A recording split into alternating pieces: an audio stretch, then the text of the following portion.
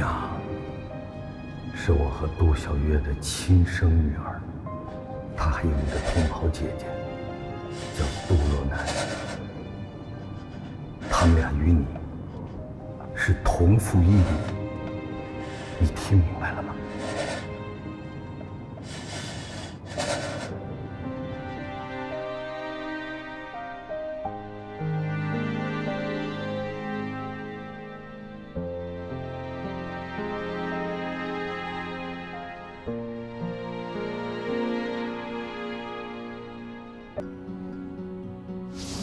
我们俩做亲家不是挺好的事儿吗？你怎么了？小雅是你的亲生女儿，是那个小月的女儿。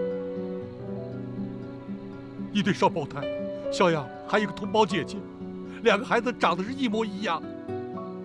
所以，现在是你的儿子在跟你女儿谈恋爱啊！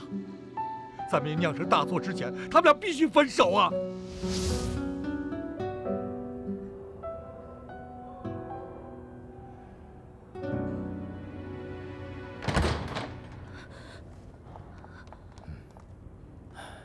病人暂时脱离危险，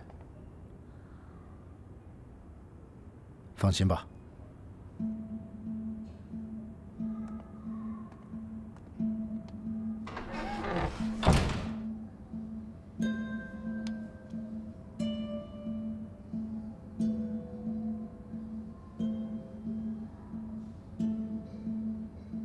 目前患者虽然脱离了危险，但是根据片子显示，患者由于颅骨腺膜性骨折，导致脑部发生急性硬膜下血肿现象。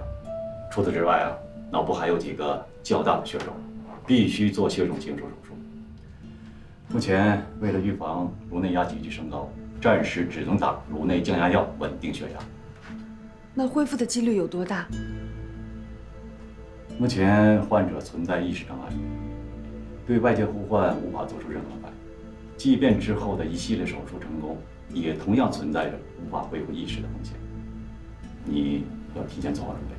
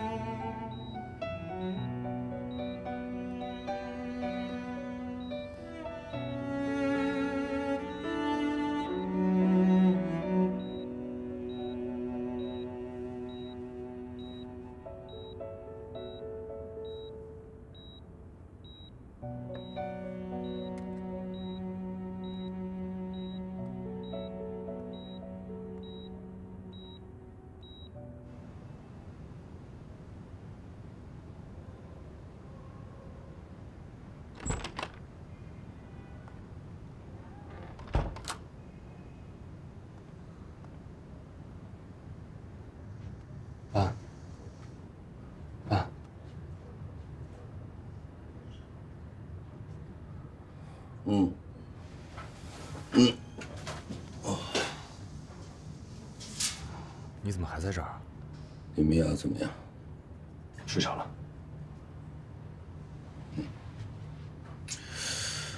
哎呀，你送我回去吧。爸，要不然我让蒋一龙过来。我有点事等不及了。这边医生护士在，暂时应该没什么问题。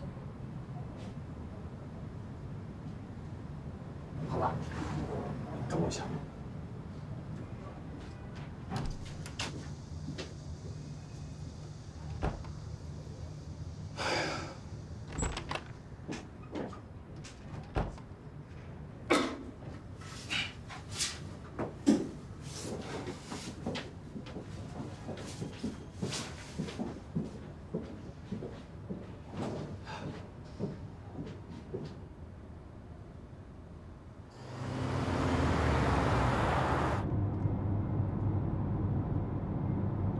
欧阳啊，你也熬了一夜了，慢点开。爸，不碍事儿，我还是有点不放心美雅一个人在医院。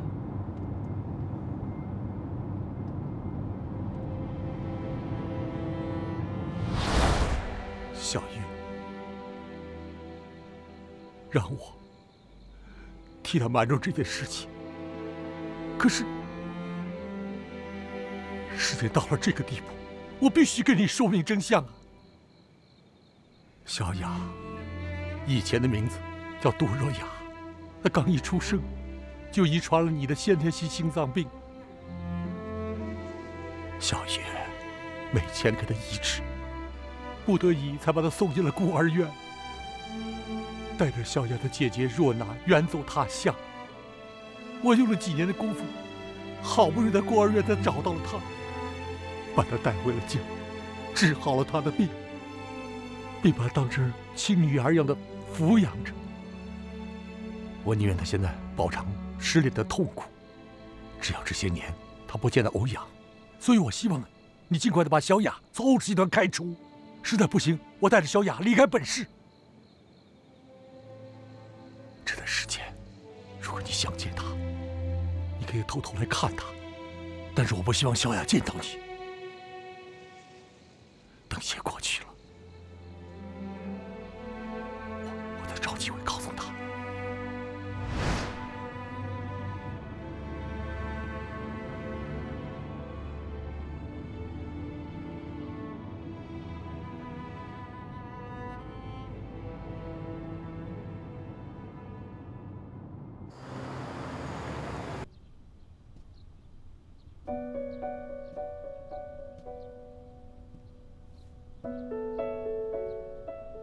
爸，你到底想跟我说什么呀？我现在得赶紧赶回医院了，美雅在那，我真的不放心。这是怎么回事？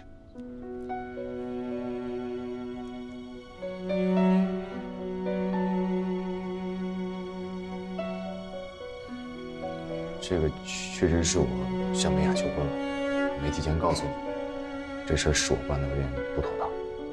但是我真没想到微微会把这个发到网上去啊！反正我跟美雅结婚也是早晚的事儿嘛，对吧？你不能和林美雅在一起。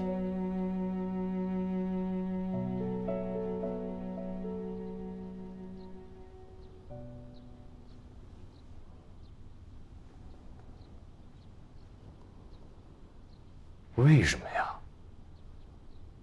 你明明之前已经说好了，同意我们俩在一起，怎么现在突然又反悔了呢？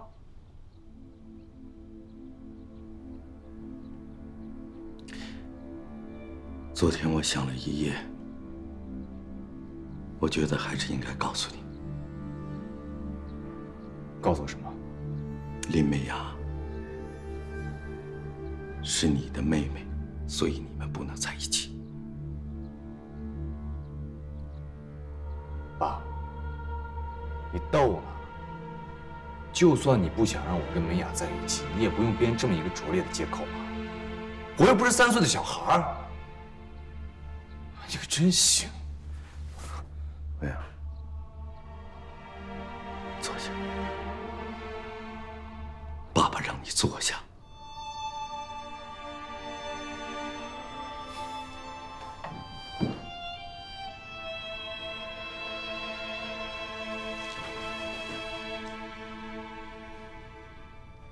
林美雅是我和杜小月的亲生女儿，她还有一个同胞姐姐，叫杜若楠。他们俩与你是同父异母，所以你们不能在一起。你听明白了吗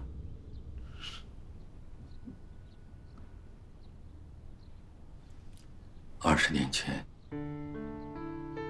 我和林美雅的母亲是情侣，原本是结婚的。后来公司出现了难以解决的危机，为了不让自己一手创办的心血垮掉，为了自己的野心，为了借助齐家的财力，我狠心地抛弃了林美雅的母亲，转而娶了你的母亲。可我并不知道，当年小月离开我的时候，已经怀孕了。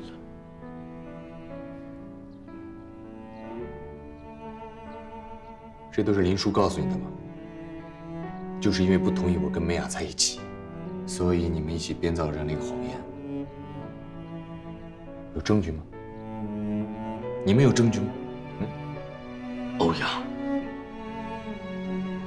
小雅遗传了我的心脏病，小月无力医治，才把她留在福利院的。林志国花了数年时间，才找到小雅。欧阳啊，我说的这一切，不是我编造的。你们在泰国的时候，你亲眼见到了杜若楠，小雅也见到了她的母亲，对吧？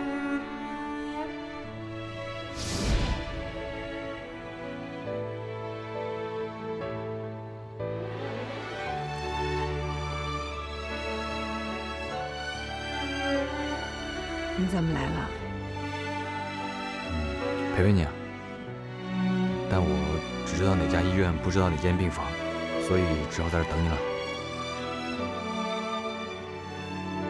见到了。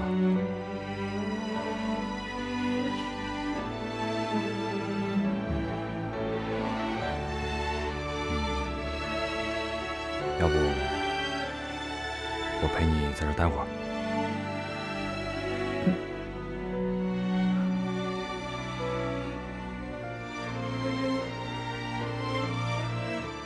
这些都是我一手造成的，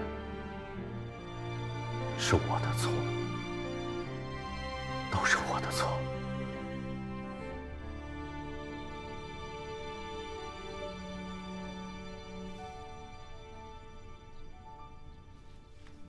我要去找美雅。欧阳，你现在找他又有什么用？你想亲口对他说这个残忍的真相吗？我答应林志国，不告诉小雅真相，他是怕她受不了。现在林志国昏迷了，很有可能醒不过来。你说你现在告诉他，你不是让他承受更大的打击吗？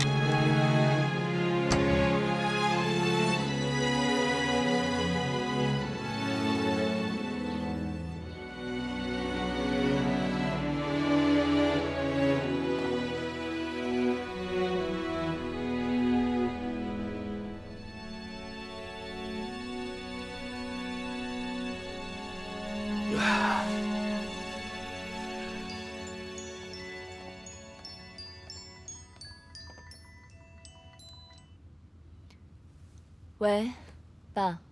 小蕊啊，找公关公司，立刻安排一下，让各大媒体网站一定要澄清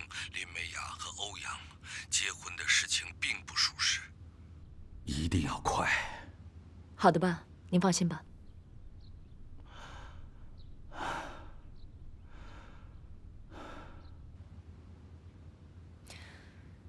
现在网上铺天盖地的全是欧阳向林美雅求婚的照片，他们两个应该很快就结婚了。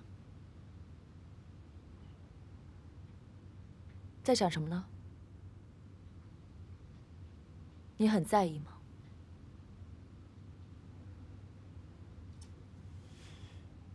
林美雅跟谁在一块儿，我一点都不在意。我也没有看网上那些乱七八糟的消息。如果说真的有什么介意的话，顶多也就是以后作为家人见了面，总归有些尴尬。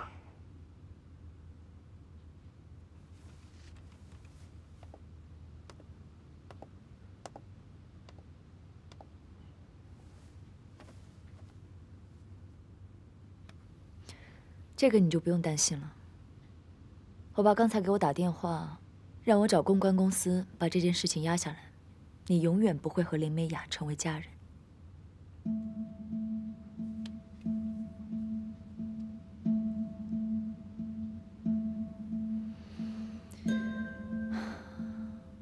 现在距离股东大会越来越近了，等我卸任了董事会的职位，我们就可以立刻出发了。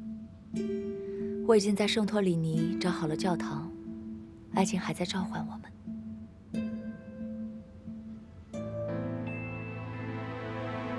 怎么了？我是怕你将来有一天会后悔。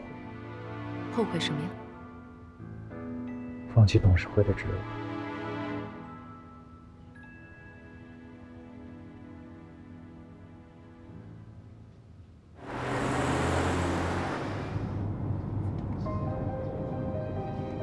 李美雅是我和杜小月的亲生女儿，她还有一个同袍姐姐，叫杜若楠。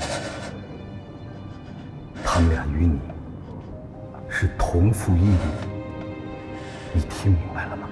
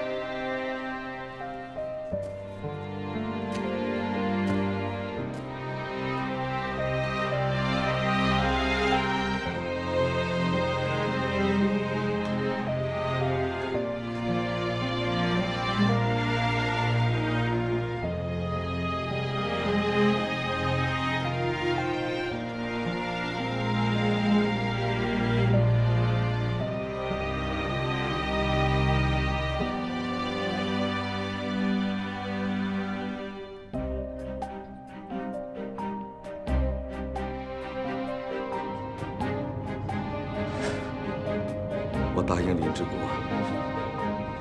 我告诉小雅真相，他是怕她受不了。现在林志国昏迷了，很有可能醒不过来。你说你现在告诉他，你不是让他承受更大的打击吗？